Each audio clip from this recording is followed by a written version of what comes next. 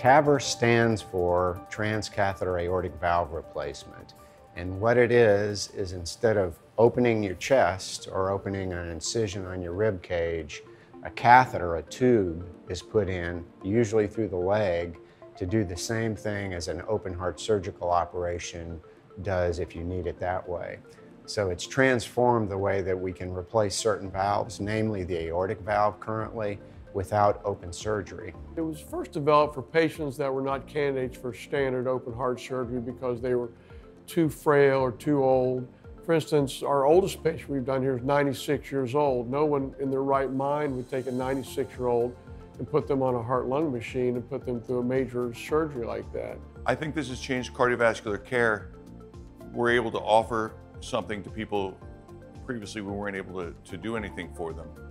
There's that whole population of people who are not landing back in the hospital every month or two with congestive heart failure. So it gives them a new lease on life, if you say. These people who had certain death in their near future can now look at 10 years down the road, see their grandchildren grow up, attend weddings or high school graduation that they would have never seen. From my standpoint, it's one of the greatest advancements that I might see in my whole career.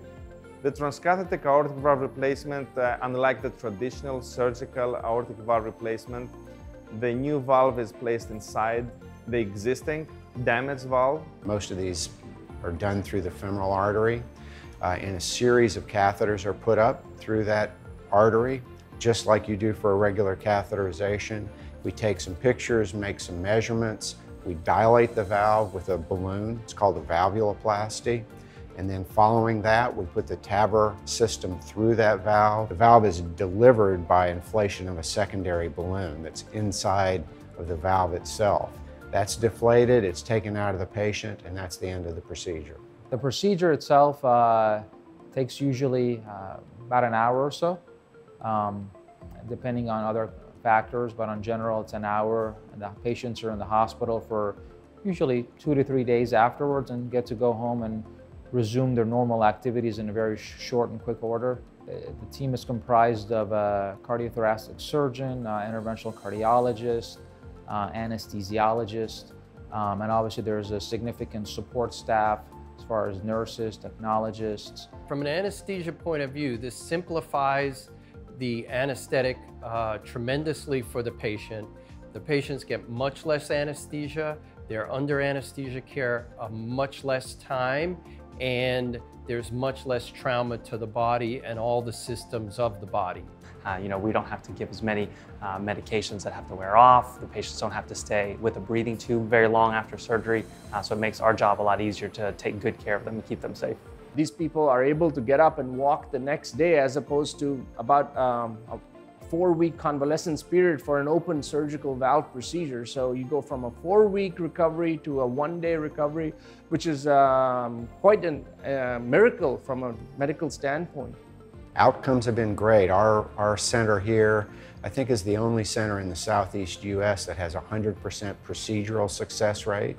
That means we do the procedure on the patient and the valve is delivered, patient does well after the procedure. The long-term outcomes have been excellent as well. Right now is really very exciting times in cardiovascular care because of all the new emerging technologies, one of which is TAVR procedure and other techniques that are really kind of breaking down boundaries and allowing us to provide new treatment for many patients that didn't have any other options before. And I suspect that 5–10 years from now, this will be the standard that everyone who needs valve replacement will have it done through one of these minimally invasive approaches, and that standard opening your chest heart surgery for valve replacement will go away for the aortic valve. For more information about TAVR, call 813-55-HEART or send us an email at fhpepinheart@ahss.org.